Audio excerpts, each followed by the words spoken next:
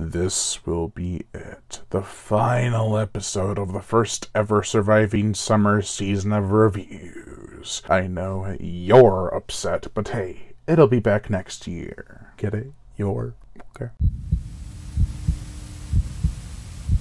In the days of darkness, when there is no hope for light, the only thing you can do is try and survive.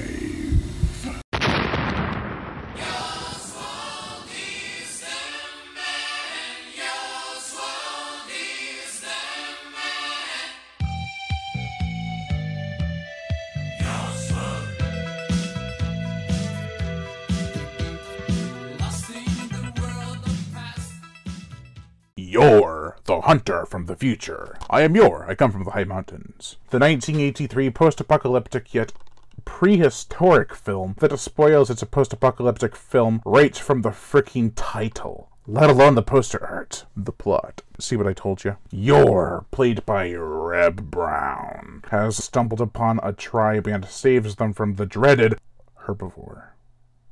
No sooner he makes himself at home in the tribe does a pack of purple cavemen storm in and take their woman and children. Now, Yor and his merry band of cave members must seek a woman who bears the same medallion as the blonde beefcake and figure out his true identity. This is one of the best so bad it's good movies I've reviewed during this season, and I loved a majority of this ridiculous flick. There are some slow parts, and it is beyond dumb, but other than that, let's get into the pros. Reb Brown is full-on bronze over brains in this film. I feel this is one of his best performances, while simultaneously being his most unintentionally hilarious, probably due to the fact that he was dubbed. Except for when he was in that one scene where he goes, yeah, but really he's going, burping. That was a terrible burp. What am I doing? Everything from the dialogue, characters, effects, and music are a cheeseball fest in the making. We will need a lot more hemp when we hear these line deliveries. I will not say it is unquotable, because that is simply not true. There are a lot of memorable one-liners. Each character seems to be having a blast with their roles, and goes along with the goofy film.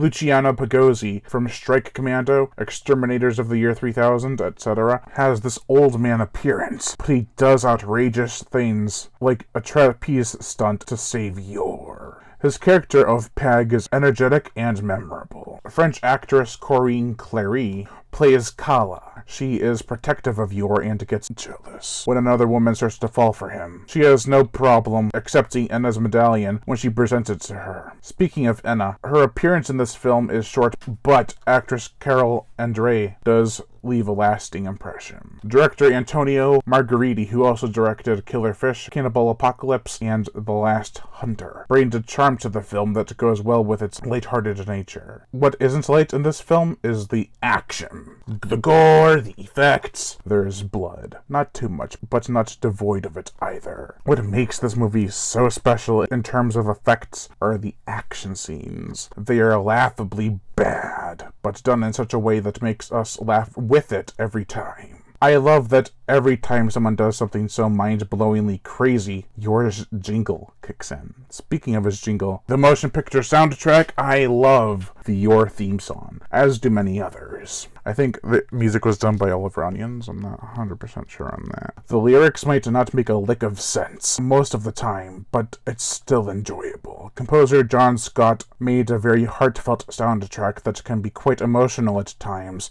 especially the violinist's portions. This is an excellent example of a film that is so bad it's good. They put tons of effort into this little movie, and for that I'd say check it out for sure. Yor truly is the man. Overall, I give Yor, the hunter from the future, a 4 out of 5. Just a little send-off. I'm gonna miss doing these every Thursday. I'll have to wait till next summer to do more of them. But I really enjoyed doing these surviving summer videos, and I can't wait to do it again next summer. Lion Brian Gatto, host of Horror Show Entertainment. Make sure to like my Facebook page in the description below to leave comments and subscribe.